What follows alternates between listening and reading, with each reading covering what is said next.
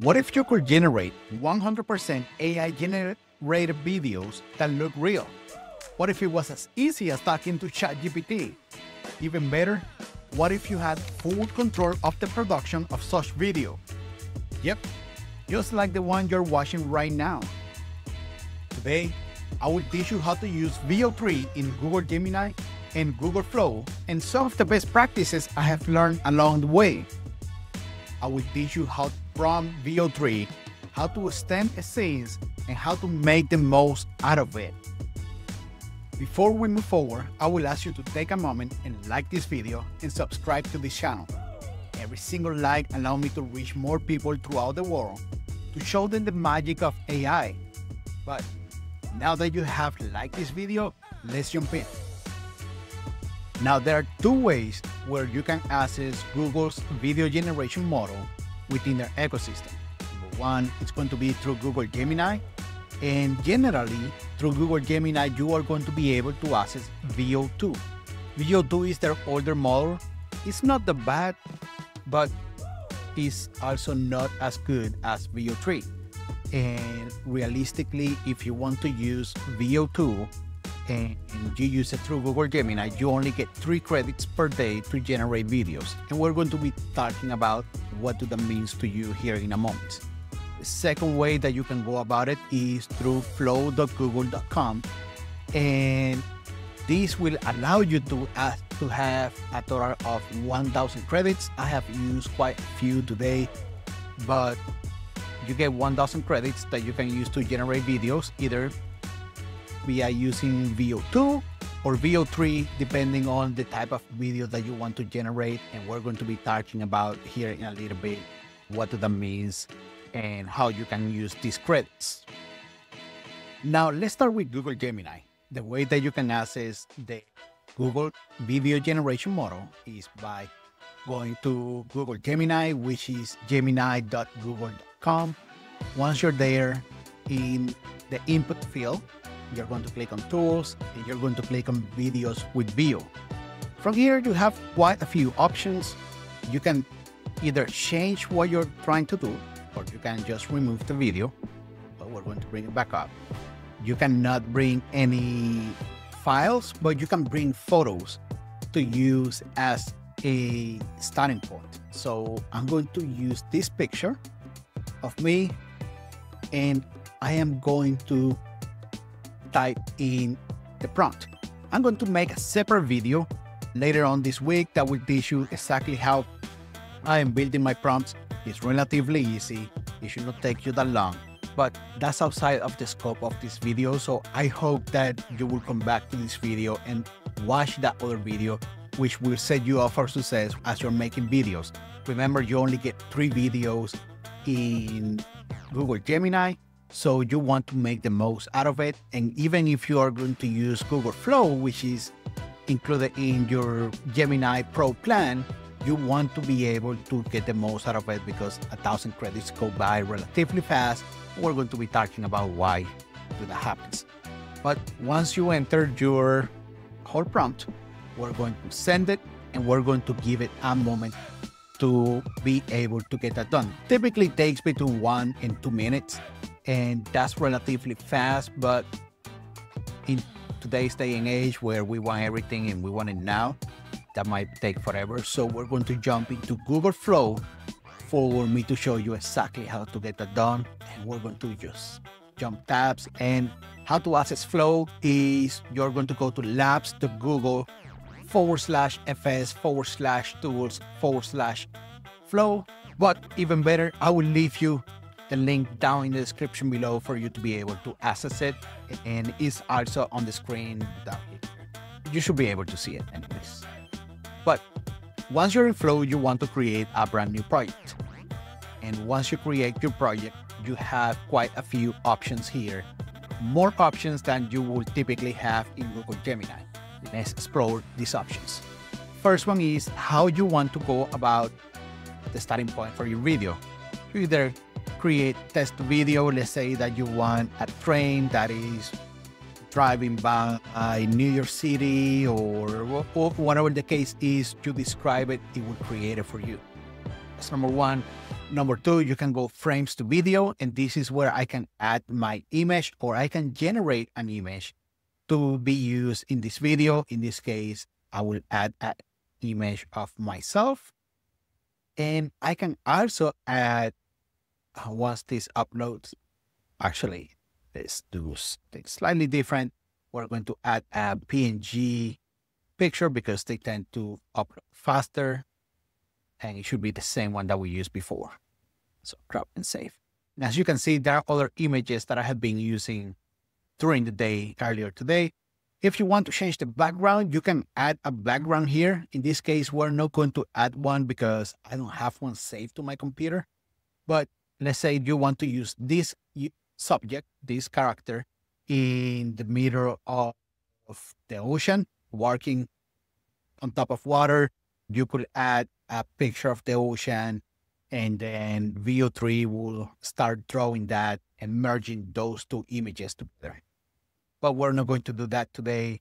And lastly, here you get control over how the camera goes during the video, movements and certain zooms and certain aspects to give it that cinematographic style that you would want. And it's a little bit easier than prompting, but you also get full control in your prompt.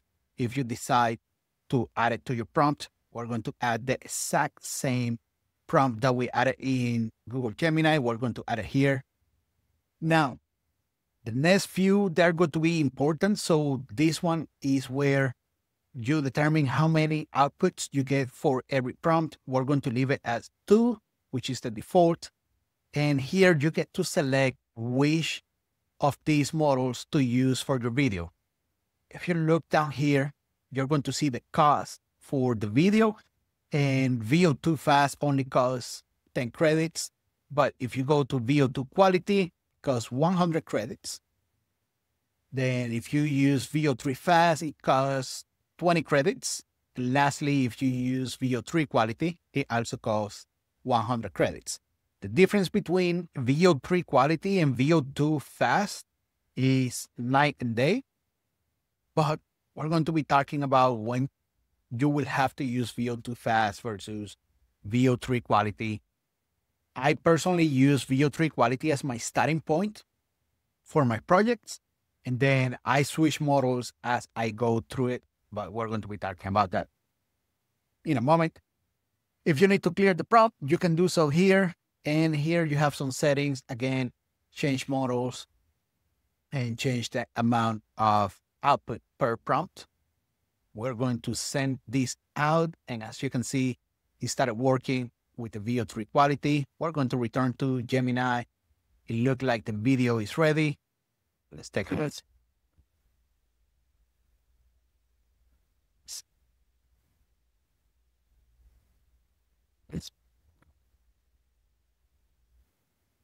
All right, the video is not the best. It's also not the bad. As you can see, there is a robot coming out of nowhere, passing between the wall and the desk. Not bad, but also not very best. We're going to see what we get out of Flow. I would say though, typically I get better output out of Flow than I get on Gemini. I'm not sure why, because it's the same model, but that's typically the case. Also, probably has to do with the fact that we're getting 2 outputs out of Flow versus 1 on Gemini. So typically also one is better than the other. So take it for whatever it's worth. All right, and after a few minutes, it looked like we have our 2 generations, 2 outputs. Let's see how they look. Let's actually open them in full screen.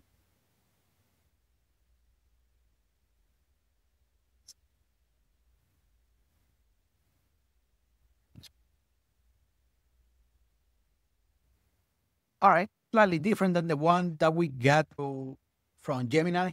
Didn't really like it. Let's see this other one.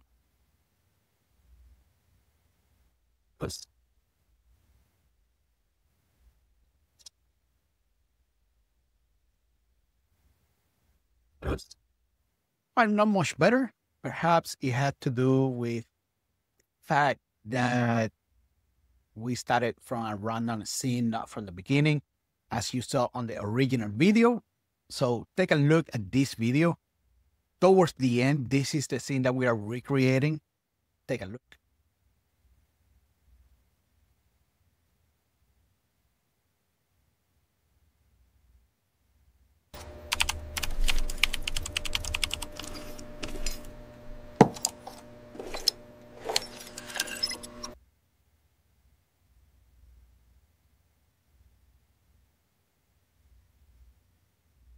So as you can see, we are recreating the last scene that you saw.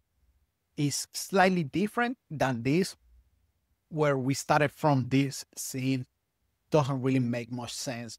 But for the effects of this video, we're going to continue moving on. I think this one is the best, the one on the left. So we're going to add this to the scene, and we're going to use this to continue pushing forward.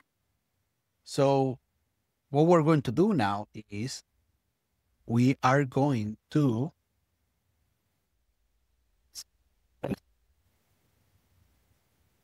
stress 13. We're going to reopen this. All right, we're going to add this to the scene. We're going to switch to scene builder. And what we're going to do is, and this is how you do the continuation to be able to continue the video. We're going to find what is the best spot to continue. And we're going to save this frame. We're going to go to ChatGPT and create it. And we're actually going to provide a screenshot so you can see. So we're going to take a screenshot of this. And this whole thing is going to make sense once you watch the next video, because you're going to get a better idea of why I am adding this to ChatGPT and providing a little context. All right, so we created our prompt. We're going to save this. We're going to add this prompt. We're going to send it, and we're going to allow it to actually generate the next scene. And we're going to be back here in a moment. All right, look like it's ready. So let's expand this full screen. Let's take a look.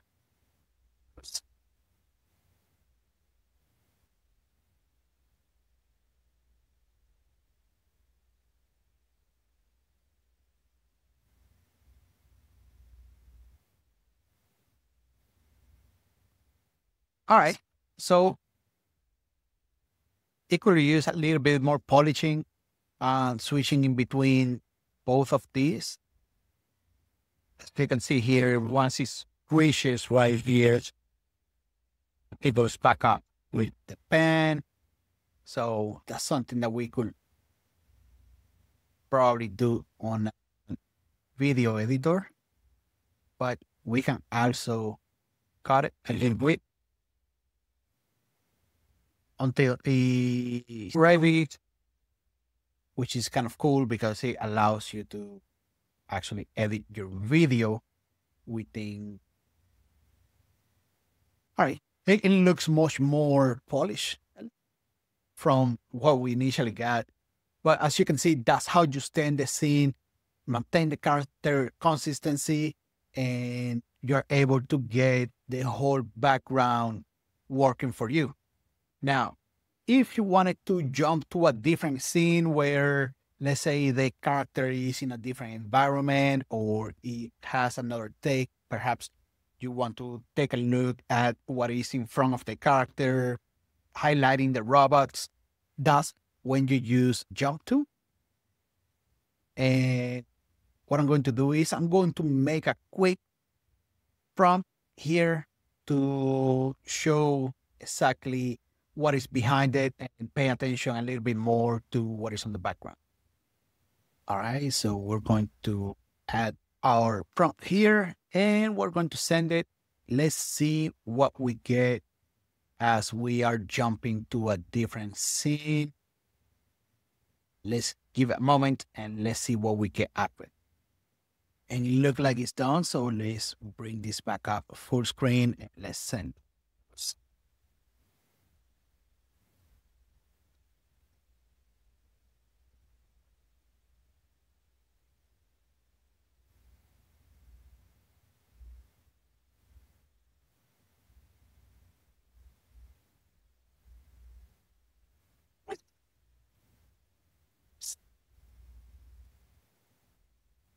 All right. So it took us from where we are. So in our office, took us to the bar where the robots were working, and then back to our robot. And it got a really nice transition to bring us from one side to the other and back. So I cannot complain about the level of quality it has. Does it have some rough edges? Absolutely. This is AI and it will continue evolving. But as of right now, it has some rough edges that you would have to work on, perhaps taking that video into a video editor and editing the video so you make sure that you actually get exactly what you want, or perhaps prompting a little bit better. Talking about prompting, once the video is recorded and published, I will have the link down in the description below. But if you don't want to wait, or if you don't want to come back to this video, you can always subscribe to my newsletter, and I will leave you the link down in the description below as well. Lastly, I will leave you a resource that I have put together for you. It's completely free, and all you have to do is sign up for my newsletter. I will send you the free resource that will help you get the most out of Veo-3. With that being said, I really appreciate you taking your time watching this video with me. Thank you for spending this time trying to learn about Veo-3 and some of the capabilities and opportunities that come with this video generator.